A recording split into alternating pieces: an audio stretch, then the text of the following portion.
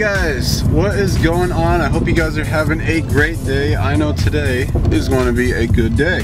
Today I wanted to talk to you guys about being a college student and being a car enthusiast at the same time. I think it is one of the most difficult things to do, honestly, and that being money, time, and the consumption of just all of those combined, when you'd rather be spending that time working on your car, going to car meets and such. So one of the biggest things obviously with college is money. Money is pretty much everything in college besides your time.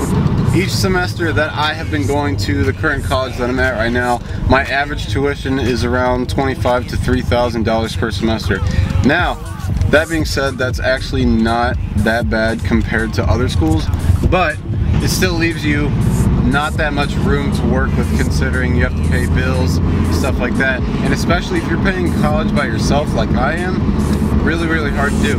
That's kind of why with my car and my own life, it's been like sort of slow with modding the car, besides the fact that I really would want to have another car before taking this car apart, because I need something else to get to work, get to school.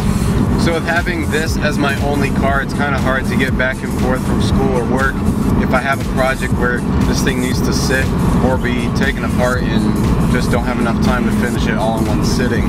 The roof on my car is covered in body filler and primer right now, and honestly I don't want to be driving this right now outside when I could have had another car, have it sit somewhere till it can drive fully and get back to work on it when I can come back. And this is only me speaking for myself. I don't know anybody else's situation. I know kind of Bry's on the same boat as me. He's got a lot of bills to pay for that. He's got to keep up on his stuff as well. So we're kind of in the same boat right now. But being a car enthusiast and trying to go to college is just a hard thing. Like, you just got to face it. That's how it's going to be. And the way that I have tried to overcome that and just really get down and just grind every single day is to wake up early, go to sleep super late at night. Like, I have been working super hard lately to keep up on bills, as well as work as hard as I can on this car and making these videos on the channel. That being said, one of the biggest things that you guys can try and modify to make it work when you're in college and trying to get stuff done to your car is time management. Time management is literally everything. Like, if you are bad at time management, just don't even bother. Every single morning I am up at 7 a.m. and I don't go to sleep until technically the next day at 1 a.m. Wake up, go to school, go to my normal job, get out of the job, and go straight to work on the car.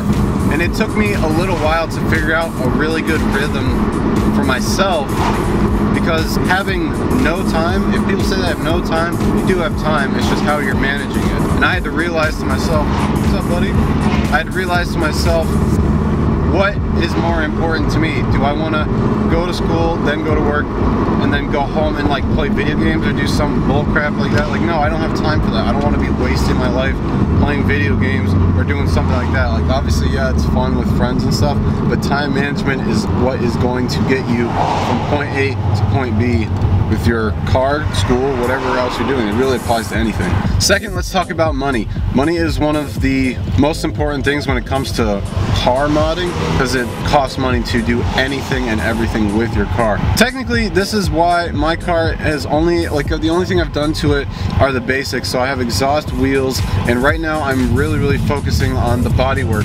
For me, I could have bought the car as it was, start going heavy on the mods, but then I look at the car and I'm just like, this doesn't look right. Like, I want to make it perfect. I want to make it perfectly set up to then go ahead and modify the car, not just throw a bunch of crap into it and have it just look like crap. So I want to make everything really structured and then build on from there.